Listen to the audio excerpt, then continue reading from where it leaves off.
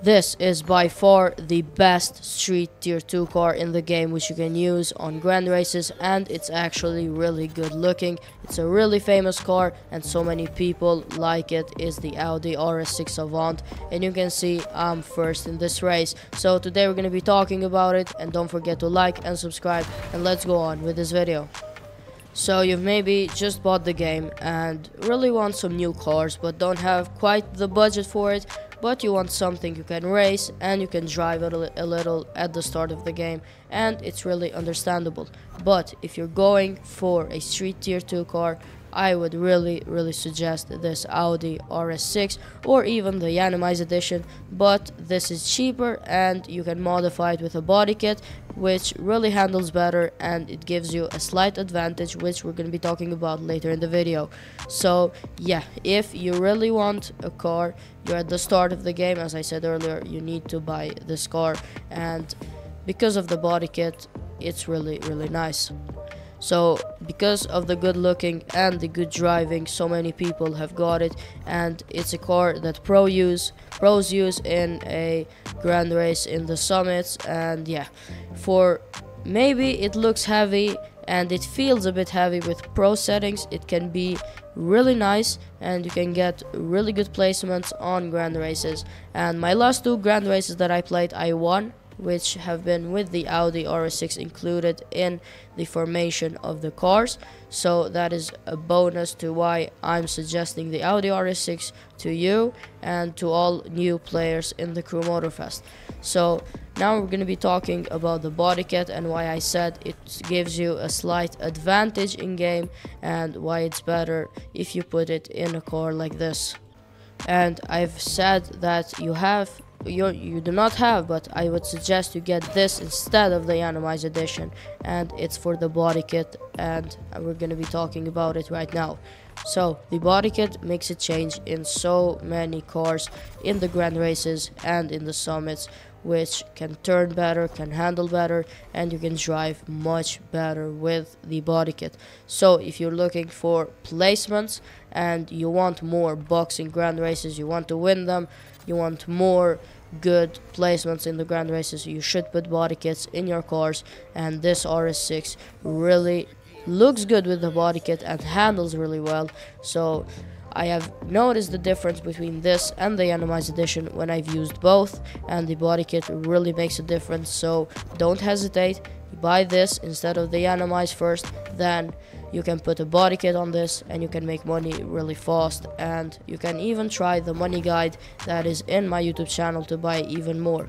But we're talking about the RS6, and it is an all-rounder car. It is a really nice one, and I've still not tested the Ford Mustang Dark Horse, but there's going to be a video on it tomorrow. I still haven't got it, and I hope it competes with this thing because I want new cars which can compete in the grand races, not just one meta car that everyone uses.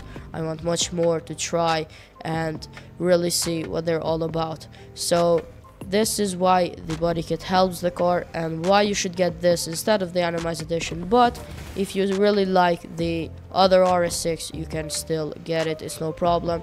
It can handle just as good, but this is a tiny bit better, which can benefit you in a lot of ways.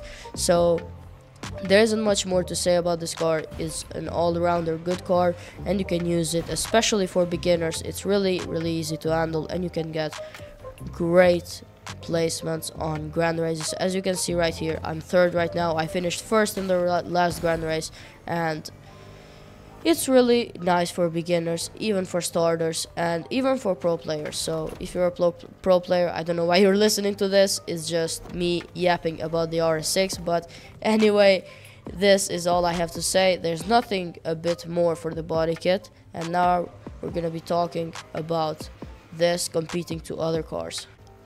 So the RS6 is competing against the Porsche Taycan, the Lamborghini Huracan LP610, and maybe some other cars, but compared to those you can see the difference, and the speed is, I think, a bit more than the other two, and I've seen in the one-on-ones at the end of the races this beats the Huracan at least it does with my races, and it's really no debate about this on the Huracan. The Huracan was really the meta car for quite some time, and I used it up until 2 weeks ago when I switched to the RS6, but this beats the Lamborghini Huracan.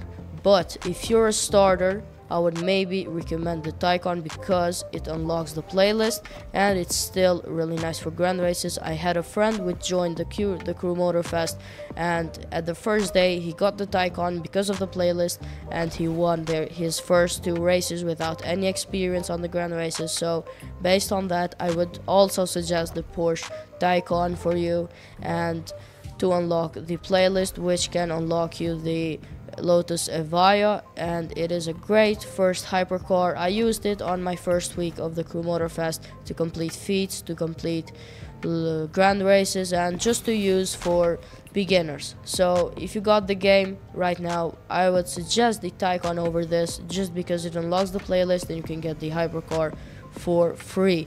So yeah, this RS6 competing to other cars, there's no debate, it is better, it is the meta. Maybe competing to this Porsche right here. I haven't tested this Porsche, I don't know why, I just don't really like the look of it when driving. It's maybe just because of this spec that this guy has, but I haven't tried it. I will buy it and really test this thing out against the RS6. But till now, the RS6 is the best Street Tier 2 car for me, and I would suggest you buy it right now. Thanks for watching this video, and I'll see you in the next ones. Bye bye.